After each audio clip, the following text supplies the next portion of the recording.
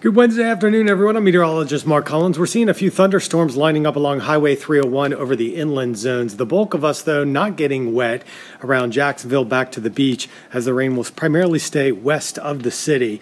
Today, we're seeing just isolated showers, but tomorrow we'll see an uptick in our rain, and the hot temperatures in the 90s stay with us through the end of the week. The best chances for rain along Highway 301 over inland Georgia and northeast Florida, but tomorrow we'll see a shift back towards the city and the beaches.